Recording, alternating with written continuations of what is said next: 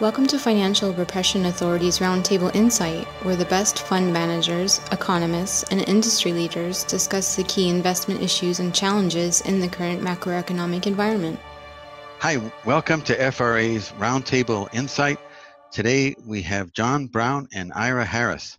John is a distinguished former member of Britain's Parliament who served on the Treasury Select Committee as chairman of the Conservative Small Business Committee, and also as a principal advisor to the British government on issues relating to geopolitical matters. He has worked at Morgan Stanley as an investment banker, also working for other firms such as Barclays Bank and Citigroup. And Ira is an independent trader, successful hedge fund manager, global macro consultant trading foreign currencies, bonds, commodities, and equities for over 40 years. He was also CME director from 1997 to 2003. Welcome, gentlemen. Hello, Richard. Thank you very much for inviting me. Thank you, Richard. Nice to speak with you too, John. So, Richard, wherever we're going, take us there. Okay, let's start with your recent writings. Ira, you mentioned that there's a lot of stress building in the financial system as the Federal Reserve increases rates. And then you make reference to the potential for a Minsky moment, given what you see as complacency leading to increased risk taking while using increasing leverage. Can you elaborate? Well, I'm just, I was picking up from where Mr. Joe, who in October of 2017, when he was the governor of the People's Bank of China, made a comment to the Chinese leadership that the complacency around the world, and especially in China with the huge amount of debt, was leading to a potential Minsky moment, as it's come to be called.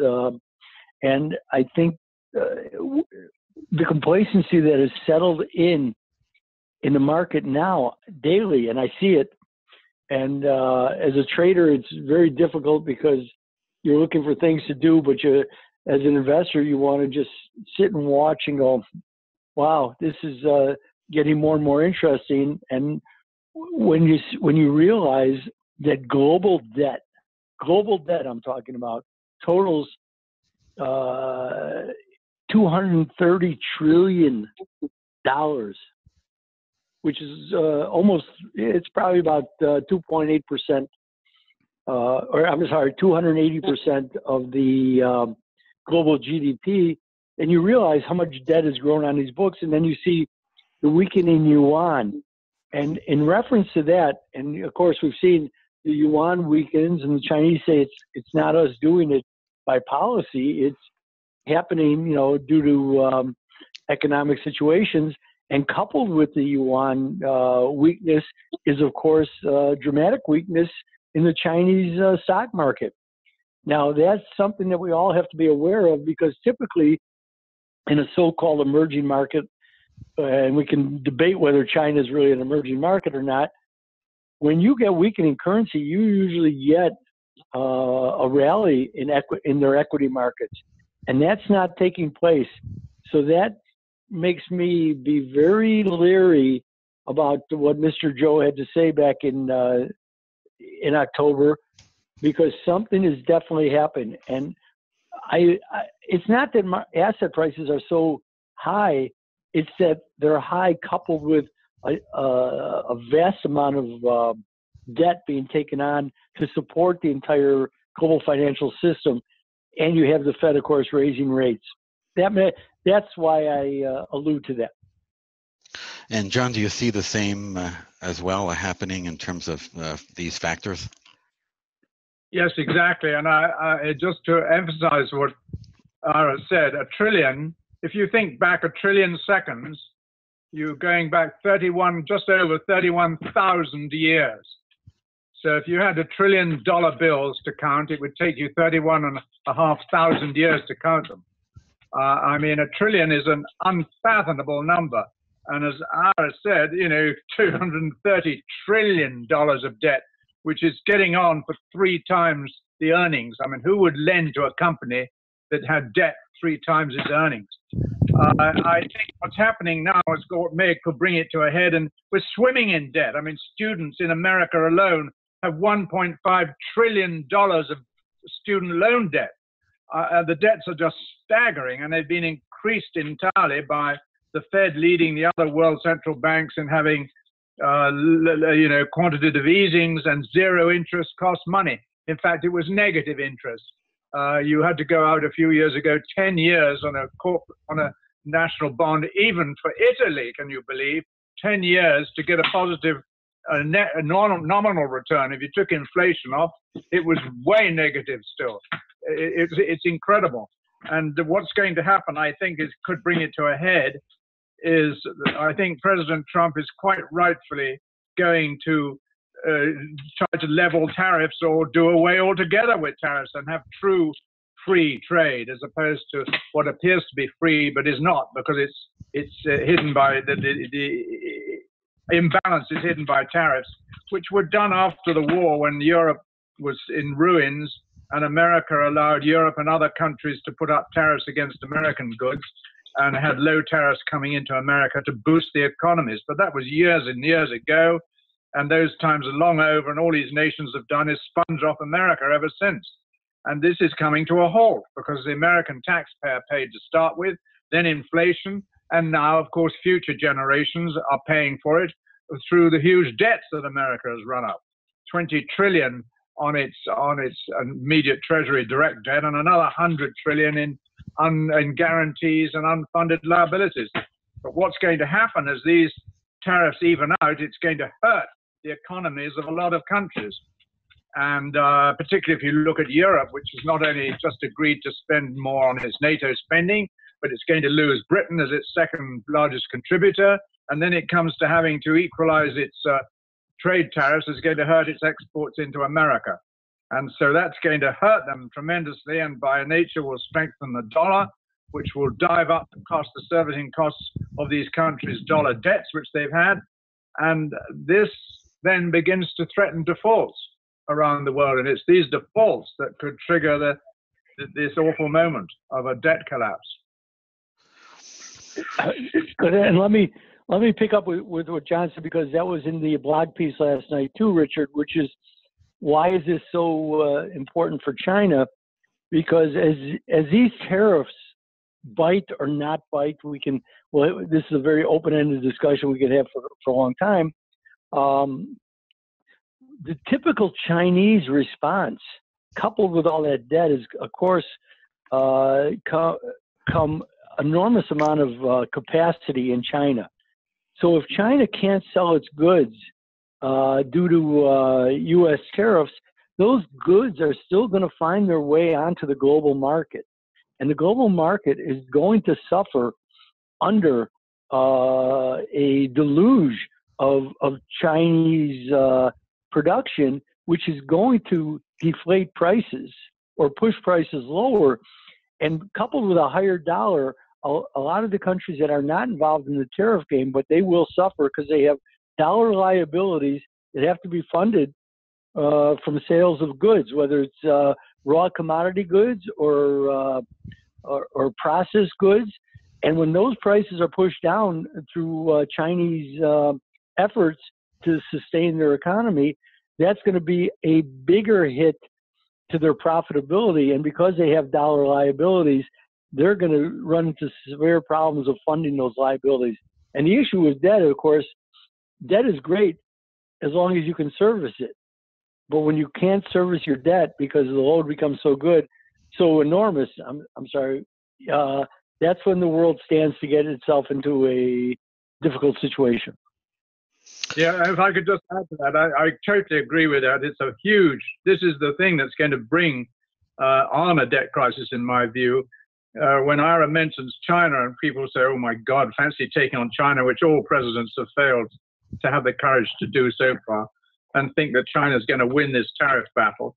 I mean, China's economy is only 60% of the size of the United States.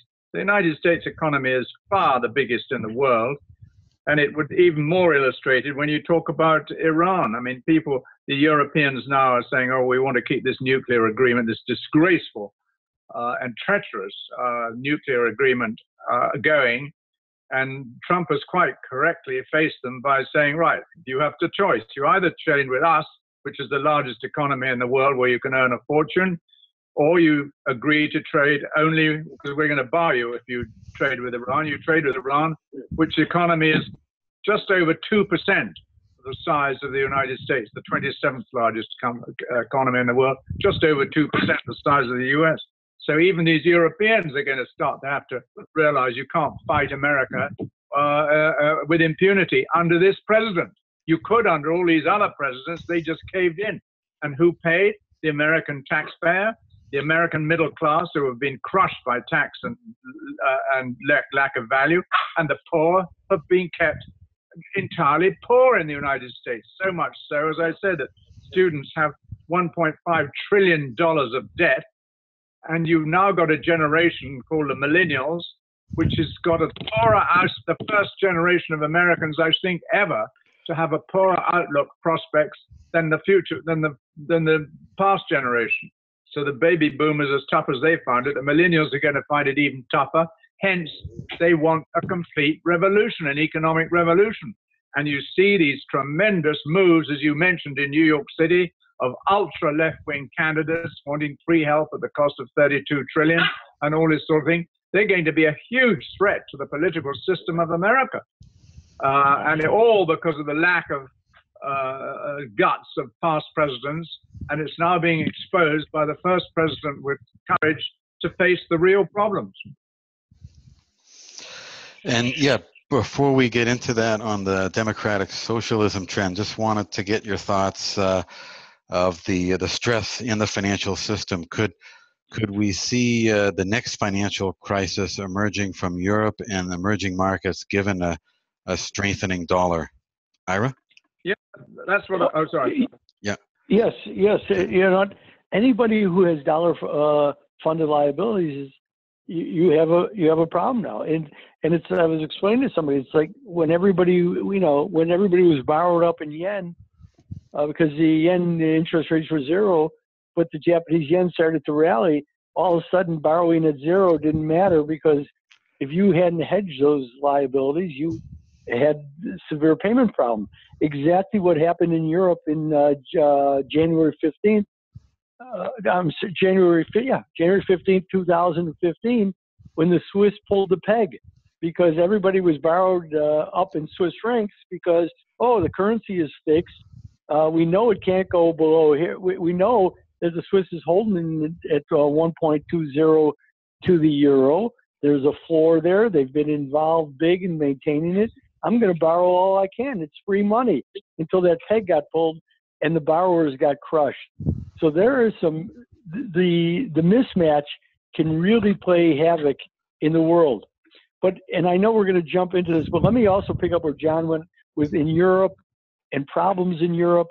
And, when we're in this election cycle, what you have to take notice, and like in the German elections of last year, when was it, September of 2017, and the standing parties, Merkel and the Social Democrats under, what's his name, who's now gone, they fared so poorly, even though the economy was booming. This is unheard of, that you've seen so much voter discontent at times of relative prosperity. The same in the United States. You think that Donald Trump got elected, and you know what? The markets were healthy, unemployment was low, the stock market was strong, interest rates were low, and yet the voters threw out the standing politicians. Same thing with Brexit. These things are taking place, and that's what makes them interesting, is that the voters are showing up to voice this discontent at times when the equity markets and financial markets are reflecting that times are great. So we have a major disconnect here, which makes this really more interesting. Yes, I agree with Ira, but I think the ones he mentioned in Germany, Brexit and Trump, the statistics are indicating that the predominant factor in that was not economic, it was immigration, which in turn translates into economic, because you have to pour social security and rights and everything into these new immigrants. And so it has a bad economic effect. But the immediate cause was immigration. And I think it's switching subtly. The movement that Ira correctly, in my view, I pointed to, is changing its focus from immigration, which it was in Germany, Brexit and Trump elections, to economic. And that's the big challenge. It's a huge challenge, because if the American growth rate doesn't keep up, even Trump's going to slip slightly on the economy. And thank goodness he's been very strong on immigration, but now he's taking over this crushed generation of millennials, who I think many, a large proportion, larger than most people thought was ever possible, voted for Trump in 2016.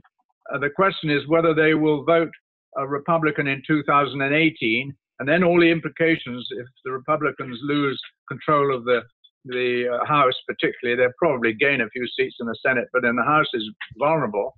Then you've got all the problems of impeachment and all this sort of stuff, and ever finding these crooks that have been in the leadership of the swamp, ever putting them behind bars will vanish.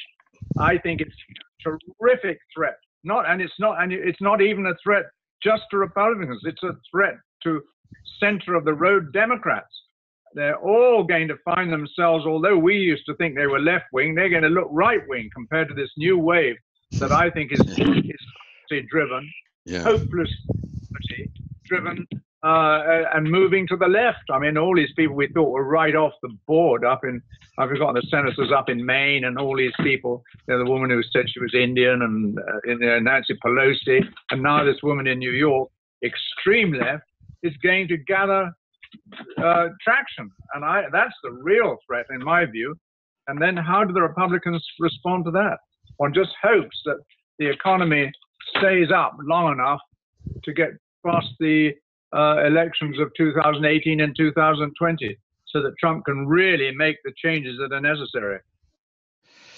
Yeah, it seems to be gathering momentum, this movement in democratic socialism, where the woman you mentioned, Alexandria Ocasio-Cortez, 28-year-old in New York City, has beat in the primary, I think it was the 14th congressional district, and is rising, and also providing impetus and momentum for others to join in this.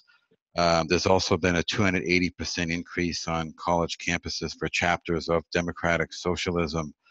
What effect could democratic socialism have on the economy of the U.S. and the financial markets in general? Well, first of all, I think democratic socialism is a complete misnomer. That socialists are not democratic at all. Okay. And Democrats in America are exposing this. They only want free speech as long as it's their speech. That when the Democratic president is elected democratically in America, they have totally disloyal resistance. And people like Hillary Clinton and co. have never made no attempt, and these other leading Democrats, Schumer and so on, to curb it. They go on, and now you've got violence. There's people going to a restaurant just 2 days ago in Philadelphia, Kirk, I think it was, a Turning Point, and harassed in a restaurant, all egged on by senior Democrats. They've made no effort at all to destroy what should be loyal opposition and is at the moment totally unpatriotic and disloyal resistance to a duly elected president. And I think it's going to get far worse. And that's the very big danger. And the big mistake, in my view, is to think that the Democrats are democratic, or that socialism is democratic. Socialism, as we saw in Nazi Germany, the National Socialists, we saw in Lenin's Russia, we've seen it all over the world. Socialism is not democratic. It covers itself in democratic camouflage and then becomes dictatorial, which it's becoming in America. Just mentioned 280 chapters. You try and go and speak to those if you're a Republican. You'll be howled down. You might even be physically damaged and certainly barred entry. They're all springing up just like they did in Germany and in the Soviet Union, all over the way, these little cells, these little Soviets, and they're totally undemocratic. And Ira, your thoughts on this? Well, having come from that background, Okay. I'm young. I'm a little bit younger than John, but I spent my time on the far left in the late '60s, early '70s, through the mid '70s. So Okay. I understand their failings, but it's a far different time period. I was just having this discussion with somebody that I could sit down with people who were certainly of a much different political persuasion than myself, and we would have real discourse. I could speak every night after I would finish my work in the library when I was a graduate student. I would sit down with a guy who was writing a dissertation on Hayek's The Constitution of Liberty. And I would discuss from a Marxist perspective the world, and he had a much more, of course, Austrian Hayekian view of rights. And I really learned a lot from him. It opened my eyes. The one thing I agree with John, that type of discourse is gone. We live in a society, and I think a lot of it has to do with the social media, where people seek validation and not discourse. You learn through discourse. Mm-hmm. Validation is the worst form, but that's what social media does. It just validates. From Twitter to Facebook, it's all people seeking validation. It's like I tell my blog readers, I don't care about your validation. Let's argue all day long. You've got a point to raise, let's argue it. If I'm right in my thinking as an investor, the market will validate me. I don't need human validation. I want discourse, because that's how you really learn. And I'm really, and that I really agree with John, is that we have lost our way. Nobody wants discourse. Nobody wants discourse. They would just want to be. That's why, who do you friend? You friend people who agree with you. Well, that's just an echo chamber. We don't need echo chambers. We need true discussion. Listen, there's a lot of failing in the current economic growth period, and we know this for 40 years, that wages have not kept up. Now, we can discuss from all types of perspectives why. We can go to Tomas Piketty, who, to filter out and make it simple, R is greater than G. And it has not filtered down. But, I would maintain, probably from my own views, but I think that they're correct, is that when capital is so global, is so mobile around the globe, and is able to chase labor, you are going to get a disproportionate amount of money, of course, that flows to capital versus labor, and wages have been sticky to the downside. And I think that's a lot of the ill feelings that have existed. And I'm no fan of. I am an anti-Davos person down to the soles of my feet. I believe that crowd has done enormous damage, not because they're capitalists. It's so much more than that. It's that technocratic elitism where they know better than everybody else, and they've been able to, the system has been crafted for them. But this requires true discourse and discussion, not what's going on. The silencing of opposition. And I don't care who it is. Speak your mind. You got something to say, and maybe I'll actually learn something. You'll make a good point. So I totally agree with John in what's going on. Yeah, exactly. Well, yes, I think the discourse days of I'm older, as I said, but I can remember, in the days of Kennedy and people in the Democrat Party and the Republican Party did have discourse. They did. And in England, the Labour and Conservative parties, they discussed things. One was always interested to go on trips with Labour people and discuss things and see their view and point of view and so on.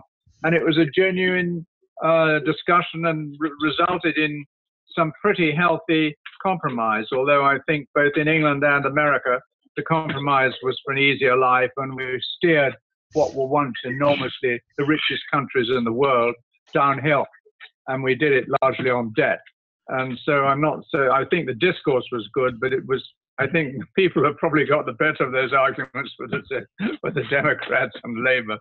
And the Republicans and Conservatives in England felt guilty about their wealth, and so they gave in more. But now it's something different. Now it's a completely, the battle lines have been drawn, and I think it's very dangerous. To get back to the wealth, which I think is the crucial thing now, is this huge wealth gap. I think QE and ZIRP, or the zero interest stuff, has benefited hugely the owners of assets.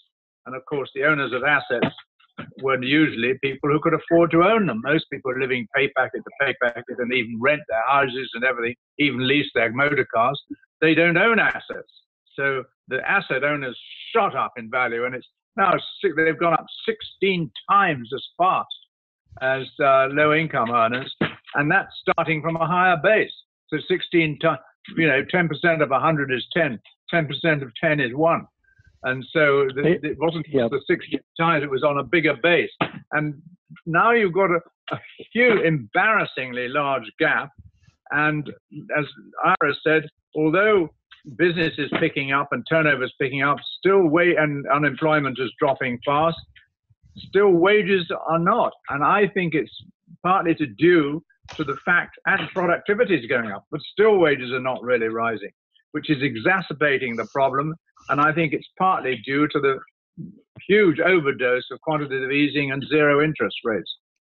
I agree with John totally on that. And listen, the Bernanke plan was, and he openly said it in August of 2010, a portfolio balance channel, which was shifting of assets to favor those, a shifting of capital to favor those who had assets, and that everybody else would benefit. I think the toll that the world is paying is great. I think we see it with the Bank of Japan with having no answers how to get out of this.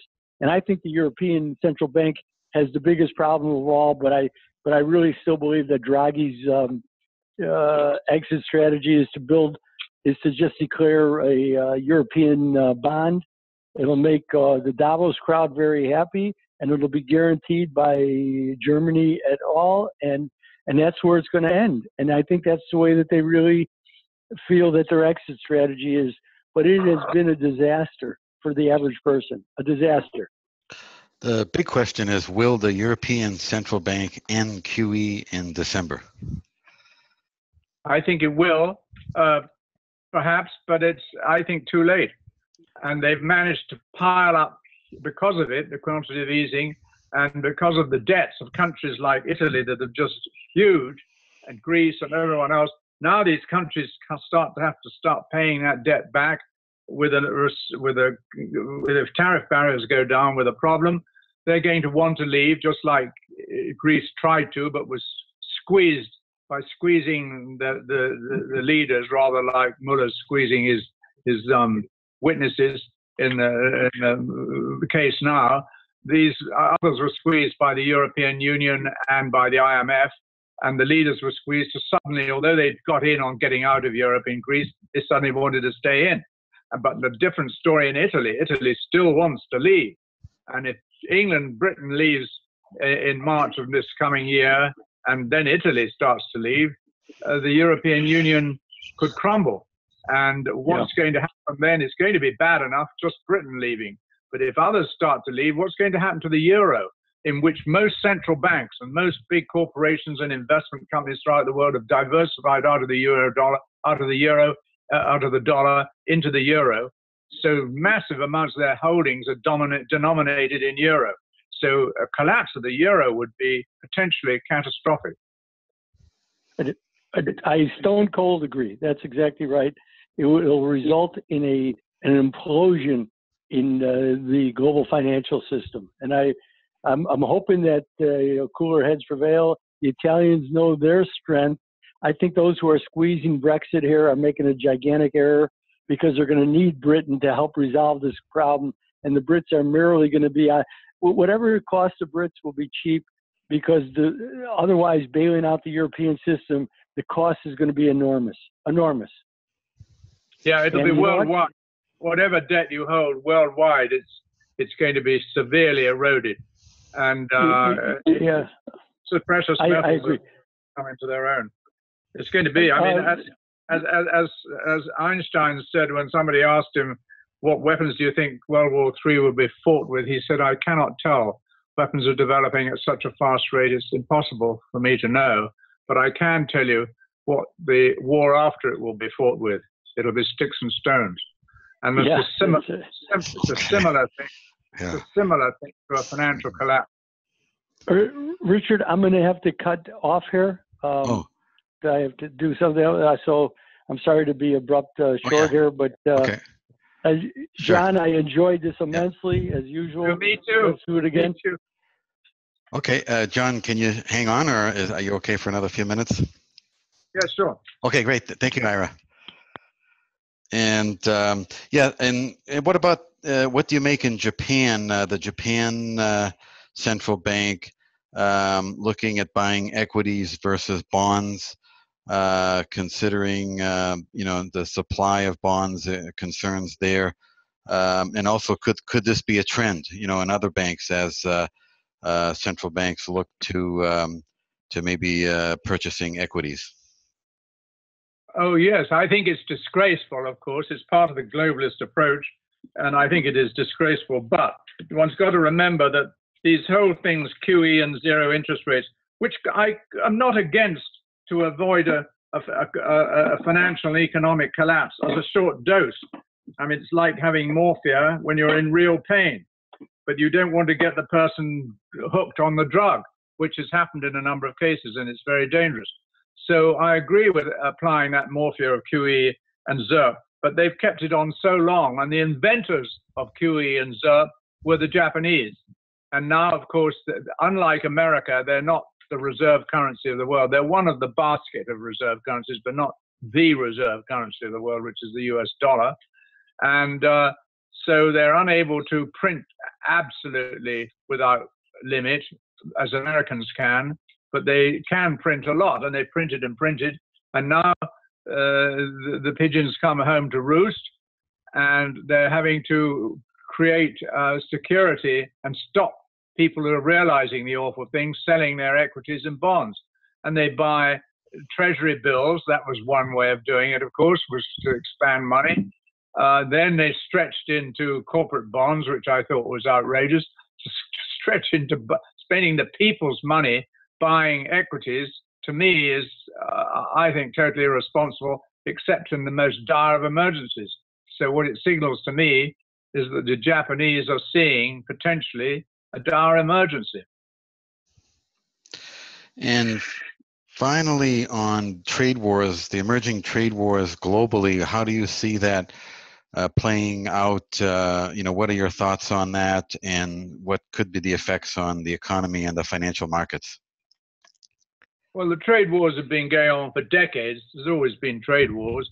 The question this time is when everybody mouthed the words free trade, they didn't mouth the words fair. So when America charges a 2% tariff on a motor car from Germany, and Germany charges a 25 to 50% tariff on an American car in Germany, it's hardly fair. And so it's technically free, but not really free. It's like having a free race, but you have some people having to carry a 100-pound pack on their backs. And so Trump has realized that a lot of this growth in the world and prosperity in Europe, China, Japan, and everything has been based on unfair tariff regimes. And so he's trying to say, no, the American people, we're quite prepared to have fair trade, free trade, as long as it's fair. I'd be prepared to have no tariffs at all, which would be true free trade. That would be great. But America would, of course, benefit to start with, at least, because America's been weighed down. So now it runs in a race without a 100-pound pack on its back, and suddenly starts winning races. So in this battle that's been going on for years and years, and American politicians have mealy-mouthed, thinking, oh, we've got to keep these countries going to stop the spread of communism and all that, and have allowed it to go on. And Trump's saying, no, we must now, China's now challenging America, Europe's challenging America. We've now at least got to have fair trade. And so it's going to benefit enormously the United States. And I think the United States is going to win. They're all mouthing antagonistic voices. You just look at Europe, they all say, oh, no, we're going to slap huge tariffs on America. And then, was it last week or the week before, they come across and they say, well, actually, we sort of agreed, just as they did over NATO. Trump is tough. I mean, he's the only American president to stand up for decades against these people. And he won over NATO. He's going to win in Europe against the Europeans. The big one is China. And China's economy is only 60% the size of that of the United States. So the United States is, if you imagine two boxers and one is 40% heavier than the other, he's likely to win the fight. And I think America will win the tariff wars. And I think what Ira said, one of the spillouts of it is going to be that the Chinese will finally, even with a face-saving dialogue, will finally sort of agree. And still, as they've got overcapacity, they'll still be spewing out their products at discounts around the world. And that's going to harm a lot of countries that are just making it now. And their trade will be much tougher. They'll be getting less earnings for it, and in whatever currency they've got. And at the same time, the dollar is not only there, but likely to go stronger because of this event. And therefore, their debt service is going to be increasingly difficult. And in my view, that's the danger of it, is that it could trigger a financial collapse, which would not be in the interest of anyone. Wow, and we'll end it there on that note. Great, sorry to end. Great insight. Yeah. The good thing is, if you're an American, as I am an American citizen, the good thing is that out of the collapse, I think the underlying strength of America is going to mean that America comes out of the bad situation better than anyone else, just as it came out of the Second World War greater than anywhere else. I mean, America is undoubtedly the largest economic power in the world by far. And, you know, when you look at Iran, just 2%, just over 2% of the size of the United States economy. And it is by far the largest or most powerful military power on earth. But military power depends on economic power. And one way of stopping an aggressive power seeker like China seizing more military power is to curb its economy by not allowing it to feast on the consumer in the United States. And that's what I think is the grand strategy of Trump. And it's very grand because it results in making America great again. Oh, great insight as always. John, how can our listeners learn more about your work? Oh, well, I'm a partner in a company. It's very interesting you mentioned that. I'm a little company called investorsmonitor.com. And if you look on www.investorsmonitor.com, our website is up on the 20th of August. And that is a company of political, economic, and financial research. And what we're trying to do is present the reader with a cooked meal. And we have to go and gather the vegetables and the meat and all that sort of thing, get them and cook them and everything, and bring it into sort of précis form on a very attractive, easy to read website, but with very easy clicking. If an investor like a hedge fund manager wants to look, or we say something about employment, he wants to look down, he just does click into more depth in unemployment figures, and then clicks again into much more in depth, and finally into the actual figures and analysis of the Department of Labor, or of the Fed, or the IMF, or whatever. So they'll be able to easily get down to the roots, but they're faced with a crisis, and it's targeted really at small hedge funds and small money managers that don't have huge research departments, high net worth individuals, and education, because I think it's going to be a marvelous way for professors of economics and finance in universities and schools to teach their children, their students, because they can on a big screen, they can go through. Well, now we look at today's subject is going to be unemployment figures, and we'll say this is what it looks like on the news, and this is what are done at another level, and this done at another level, and this is the real statistical figures that they're working on. And I think it's going to be a great help in education in understanding these things. Wow, that sounds very interesting. Yeah. InvestorsMonitor.com. Great. Well, thank you very much again, John, for being on the show. We'll do it again in the future. Thank you, Richard, and thanks to Ira, too. It's lucky that two people with generations apart in age think pretty much along the same lines. Yeah, exactly. Thank you very much, John. Thank you. The FRA Roundtable Insight Show is for informational and educational purposes only and should not be considered as a solicitation or offer to purchase or sell any securities. The investments, investment strategies, and investment philosophies discussed or presented on the show each involve their own unique risk factors which are not discussed on the show. Any discussions among the panel participants or responses to listener inquiries are based on the personal opinions of the panel participants and do not take into consideration the listener's suitability, objectives, or risk tolerance. Please be advised that you invest or speculate at your own risk.